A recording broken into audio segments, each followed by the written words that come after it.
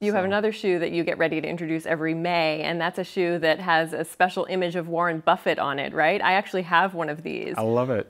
This is because you are owned by Berkshire Hathaway, Yes. but are you getting ready to roll this shoe out again at the annual meeting in May? You know, athletes sell a lot of shoes. In our case, at the Berkshire Hathaway annual meeting, Warren sells a lot of shoes. It's really fun because we create a special edition just for the meeting.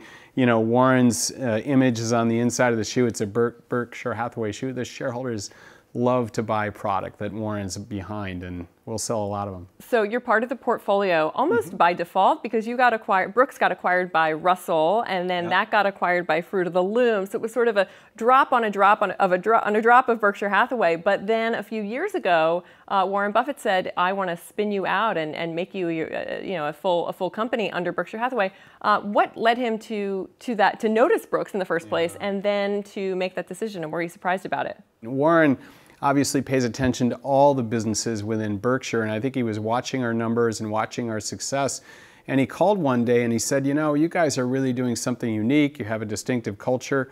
You know, we think it makes sense to spin you out." And of course we agreed. We thought that was a great idea. So it's been a great situation for us. Has your management style been influenced by him at all? I mean, I know you don't see him every day, obviously, but have you taken any lessons from Warren Buffett? Absolutely. You know, I think we've had a very focused mission, as I said, and we've delivered great results. And I knew he would fall in love with the Brooks business, but his conviction on building the brand and staying true to that to build trust over time is total.